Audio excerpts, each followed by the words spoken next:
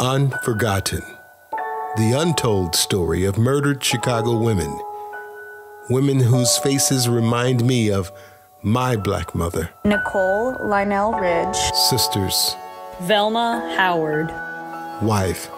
Catherine Satterfield Buchanan. Cousins. Kelly Sarf. Aunts. Hazel Marion Lewis. Daughters. Theresa Bunn. Granddaughters. Wanda Hall. Not trash. Not widgets.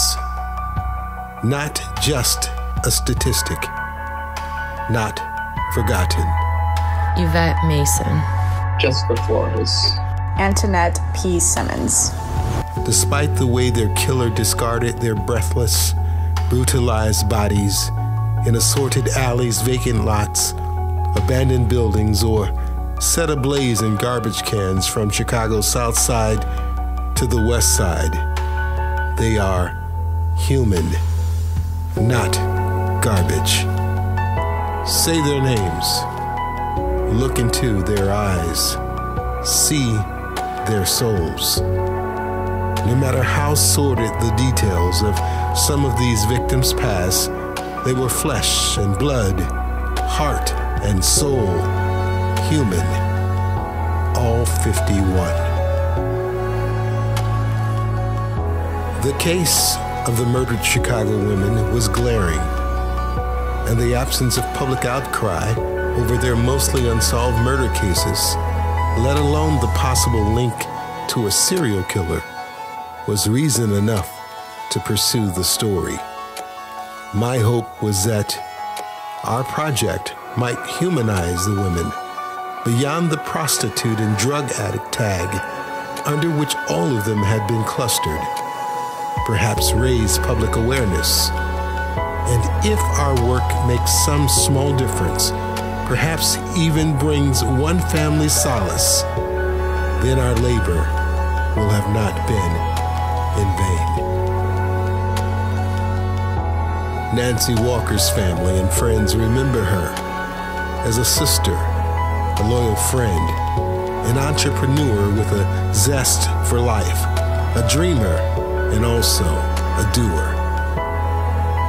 Jenny Mellis's family remembers her as a daughter, loving mother, caring. She is remembered for her heart, for how she lived, and also the way she died, but most of all, for the way she loved. Rio Renee Holyfield's family remembers her for her laughter, by her nickname, Chocolate. As Auntie, she is remembered for the special peanut butter and jelly sandwiches she made, and her spaghetti.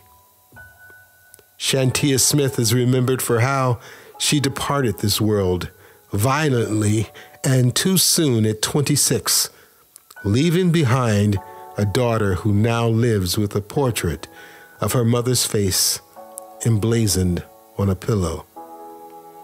And there is Jessica Flores, whose sister still finds it hard to accept that she is gone and whose murder is evidence that this is not just a Chicago problem.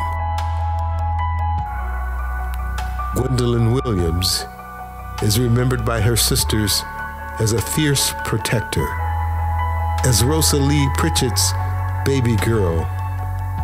She is remembered for her love for dancing and is being buried in a royal blue dress at a Southside cemetery a few feet from her mother, who died still waiting for justice for her daughter's murder.